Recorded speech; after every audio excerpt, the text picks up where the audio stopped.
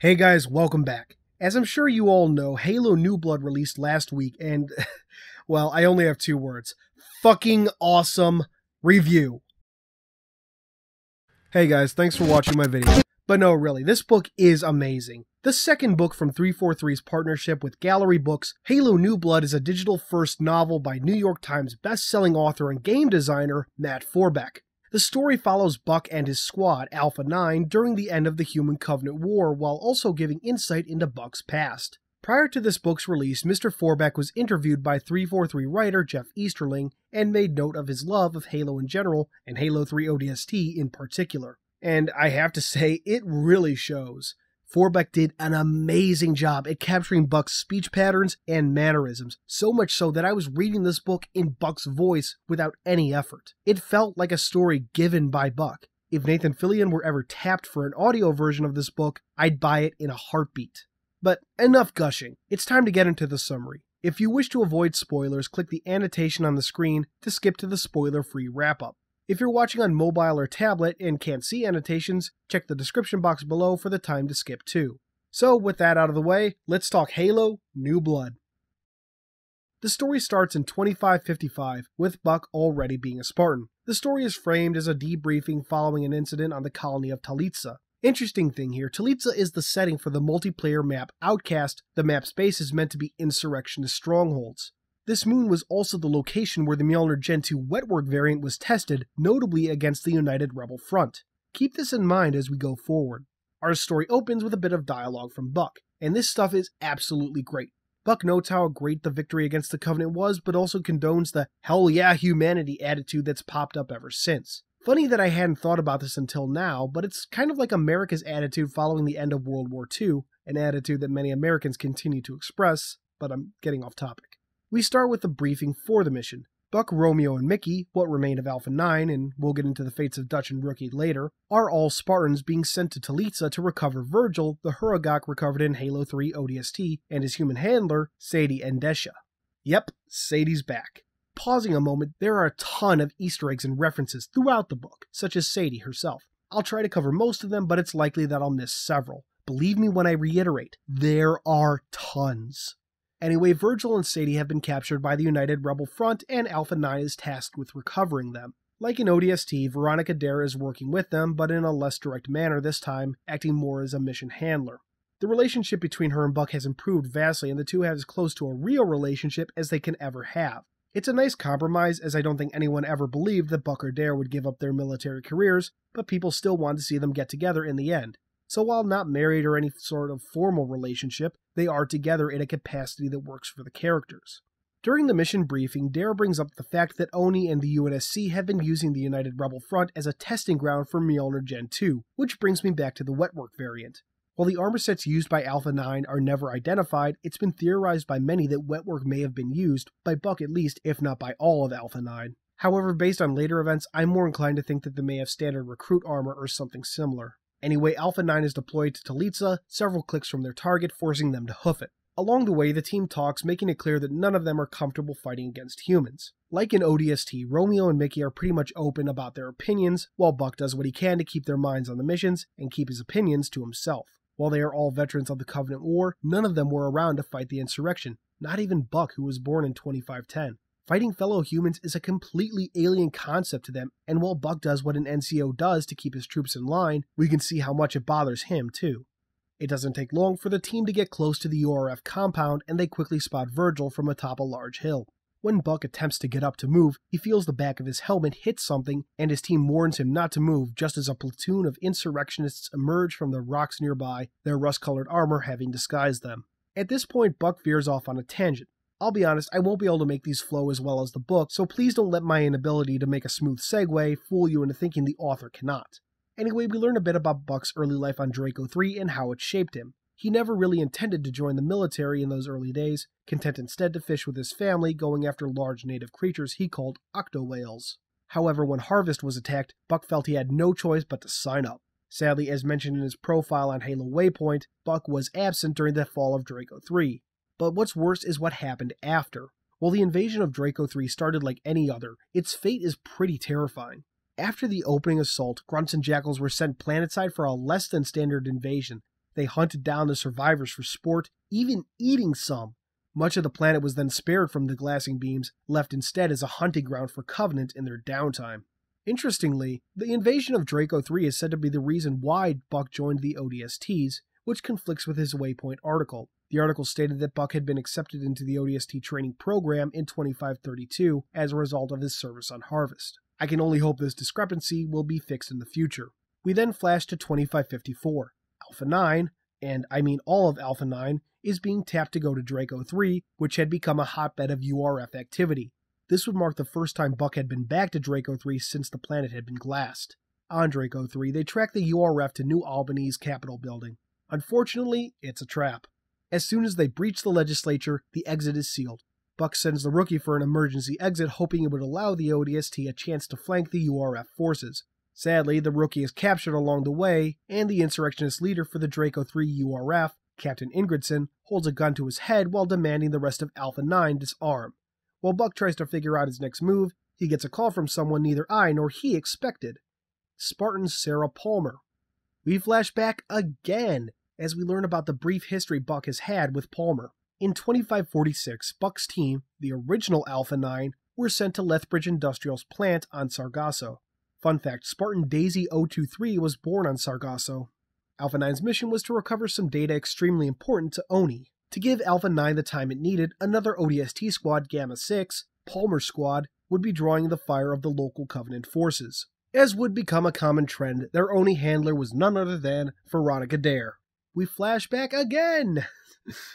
To a year before at a resort called Castellaneta, which orbits Saturn's outermost ring. Short story, they meet, fuck like animals for a week, and then it all comes crashing down. Buck, as he's on his way out to continue active duty, wanted to continue pursuing a relationship with Dare, but Dare couldn't allow it. As we know, and Buck learns, she's Oni. From there, it's all downhill. Buck doesn't react well to this, and the two leave on less than ideal terms. Back on Sargasso, Alpha 9 moves as fast as they can to recover the data. The sooner they can succeed, the sooner Gamma 6 can be extracted. They meet resistance along the way, but nothing too difficult thanks to Gamma 6's distraction. On the way to their extraction zone, Buck decides to listen in on Gamma 6, only to discover that they are getting hit, and hard.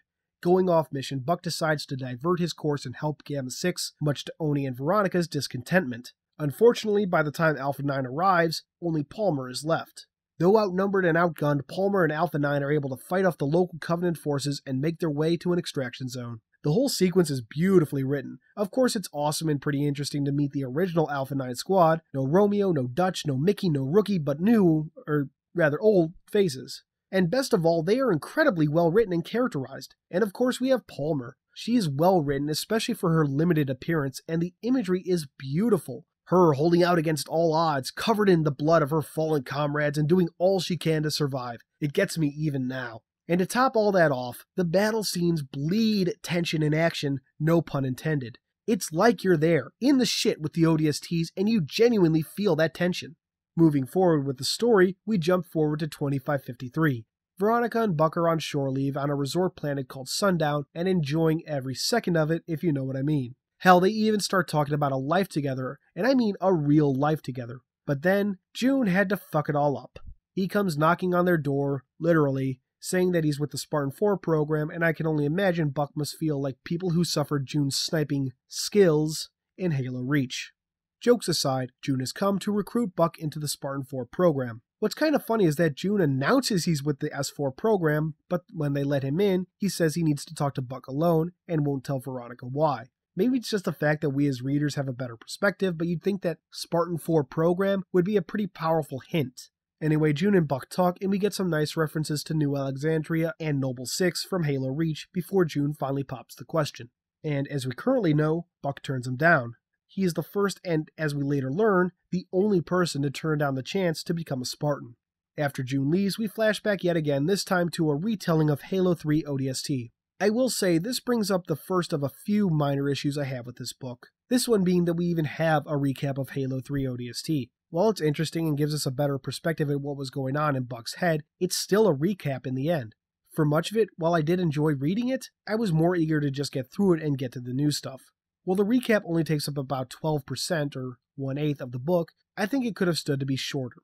Still, to the author's credit, he captures the tone of the game extremely well. The section then wraps up with a bit about Alpha 9's time with Virgil, Johnson's visit, and their eventual redeployment. This all brings us back to 2554 and Draco 3. Spartan Palmer radios in, offering assistance, but Buck keeps her sidelined.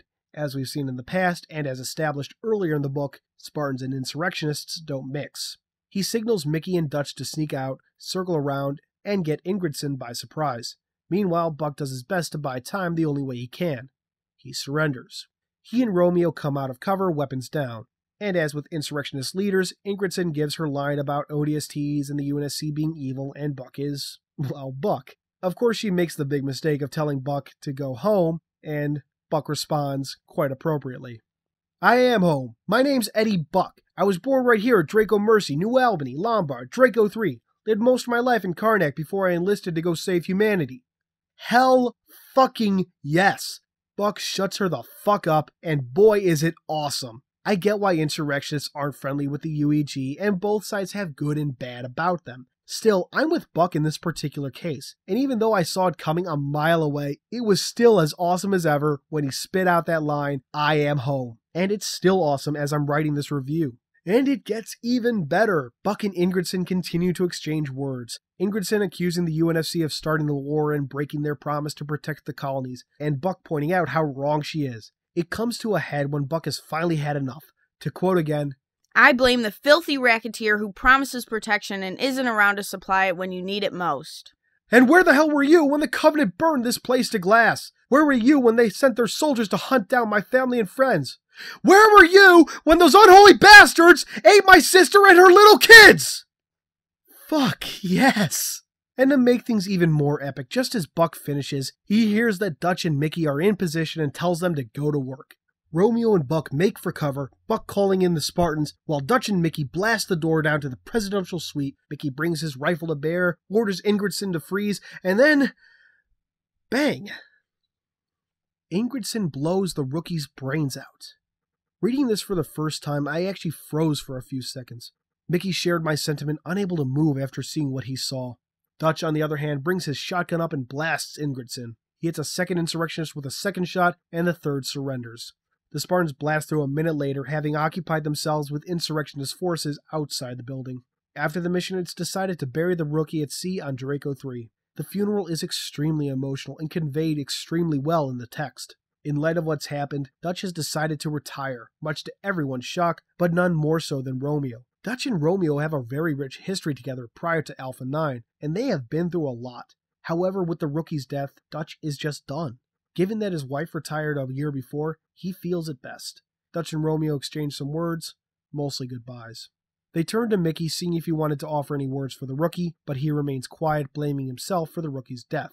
Dutch says he can't blame himself, but Romeo, in his fashion, says, sure he can, arguing that if Mickey hadn't hesitated, the rookie would still be alive. This goes about as well as one would expect, Mickey taking a swing at Romeo, and Dutch and Buck keeping them from killing each other. So let's talk a moment about the rookie's death. As I said, I actually froze a few seconds when first reading this, and thinking about it again, it still weighs on me. The rookie was our avatar through Halo 3 ODST, and more so than the Master Chief, as, let's face it, he's always had something of a character, I don't care what people say. The rookie was literally us. The only other Halo character that could possibly trump that would have been Noble 6, but I'm getting off topic. While it's true that we never really knew anything about the rookie, it was still shocking to see him killed like this. But to the author's credit, the death of the rookie is handled really well, especially for a character who was essentially a blank slate. We feel for his death, but more so we feel for the squad, since they were the ones we got to know throughout ODST, and the ones left behind to be affected. Make no mistake, this is not another instance of Black Team or Team Saber. This is a well-handled death of a character that would only serve to advance the development of others. The only problem I might say I have with it is that we never learned the rookie's name, but that's a minor complaint at best. Things calm down, they put the rookie to rest, and Buck decides to check out his old neighborhood. He eventually comes across a bar that his uncle used to frequent and goes in for a drink. June shows up soon after, offering Buck another chance to say yes to the Spartan 4 program. Unlike before, however, the offer is also being extended to Romeo and Mickey. Given that he'd get to stay with his squad, and in light of the events of that day, Buck says yes. The next several pages are all about Buck going through the augmentation process, and it's pretty interesting. We got a good look at the process in Halo Initiation, but New Blood gives us a bit more insight.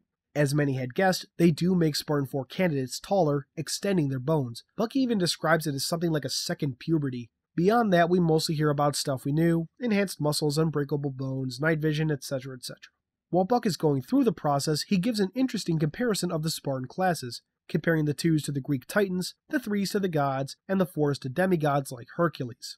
While I maintain my stance that the average Spartan 3 would stand on par with the average Spartan 2, barring experience and armor of course, I would say these comparisons are a nice nod to the fanbase more than how the Spartans are actually viewed in-universe. Moving forward, we jump to a Spartan training facility where Buck and his class are being trained to fight like Spartans. Like the Infinity Wargame simulator, the training grounds use holograms and pneumatic risers to simulate environments. And, like Palmer in the first class of 4s, learning to fight like Spartans takes some getting used to. The training is overseen by an Oni captain named O'Day, and boy do I love this woman. A hard-ass not afraid to kick a would-be Spartan in the nether region, and not just men. So anyway, we get a little look at the training, and to keep it short, Buck gets beat. Hard. While in the infirmary, a dead Spartan is brought in. The Spartan had been killed during the training session, likely by another Spartan. Earlier in the book, we learned that Oni suspected one of the new Spartans in Buck's class was an Inni plant, and it seems they were right. Commander Musa and June initially suspect Mickey, a medallion of his found in the dead Spartan's clutches. Of course, it's rarely that closed and shut. Alpha 9, along with the other Spartans, are ordered to remain in their quarters while the investigation is underway. A little later, shots ring out in the space station, prompting the Spartans into action.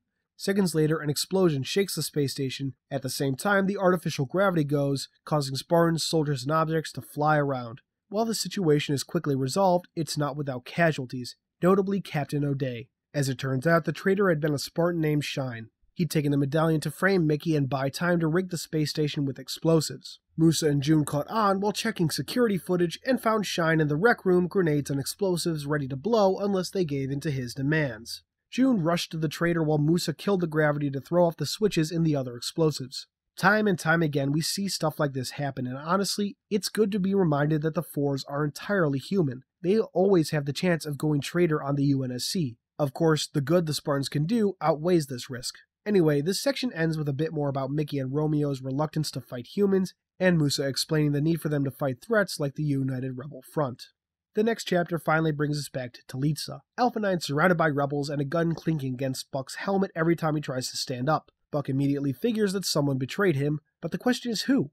Well, in a brilliant show of how tight-knit Alpha 9 is, Buck figures it out by listening to his squad. Both had told him not to move, but where Romeo called him Gunny, Mickey called him Buck. The team only uses his real name in serious life-or-death situations.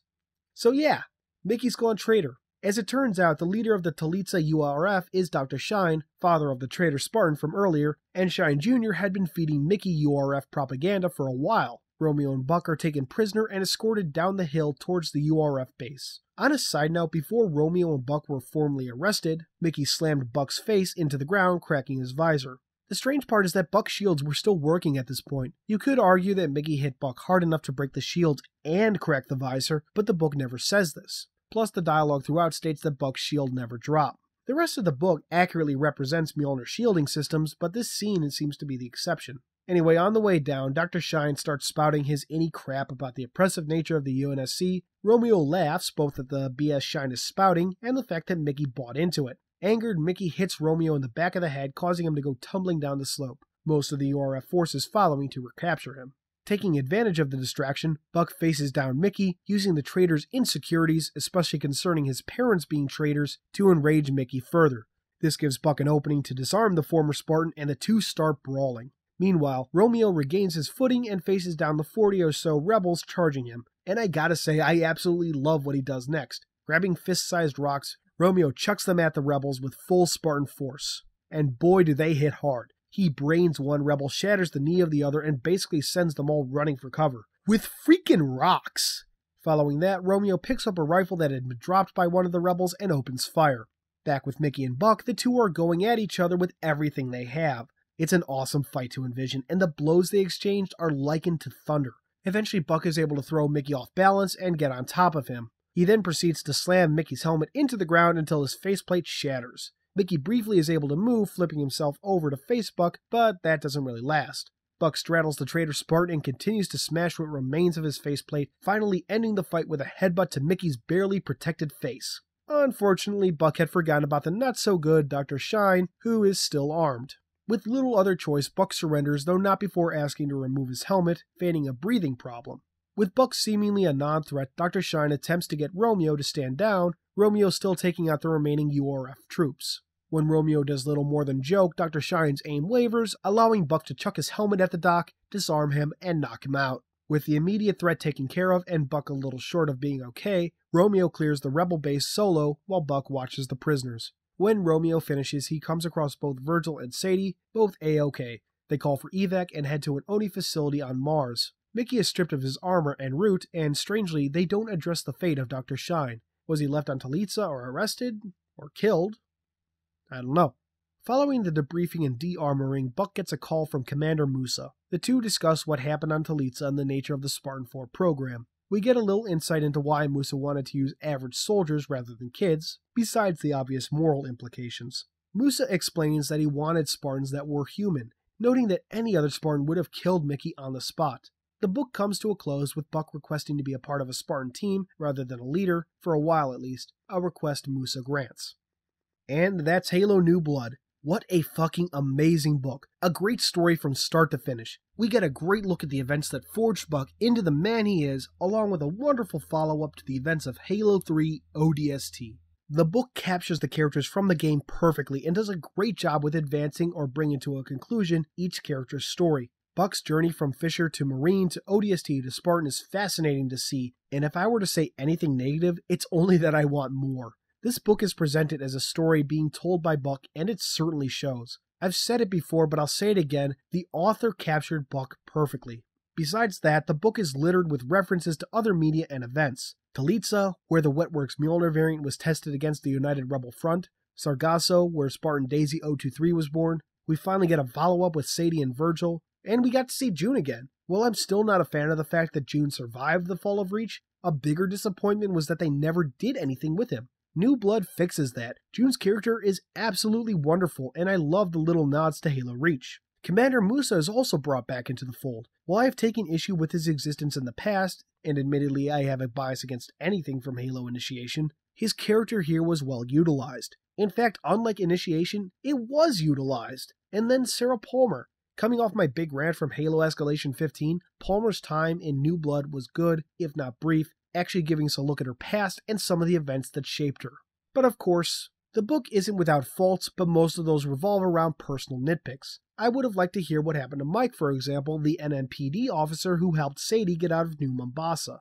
I've also seen people say that it can be hard to follow given how often Buck jumps around, but I personally had no trouble keeping up. If I had any serious problems with the book, it would be the United Rebel Front. Initiation introduced us to the New Colonial Alliance, a post-war insurrectionist group, as if to imply that they were the central focus of insurrectionist activity going forward. Granted, the insurrection was never really a unified movement, a point this book brings up in reference to the United Rebel Front's name, but it feels like the NCA should be getting more attention, or they shouldn't have been brought in at all. But still, it's a minor annoyance at best. Overall, Halo New Blood is, I said, fucking awesome, and now one of my all-time favorite Halo novels. Halo New Blood gets a 9 out of 10. Thanks for joining me. This has been Halo Canon, and I'll see you next time. Hey guys, thanks for watching my video. It means more than I could express in a few minutes of audio. If you did like it, please give it a thumbs up, subscribe, share it around on whatever social media you see fit, and all that jazz. Thank you so much. Your support is everything. I would not be where I am without you. Thanks.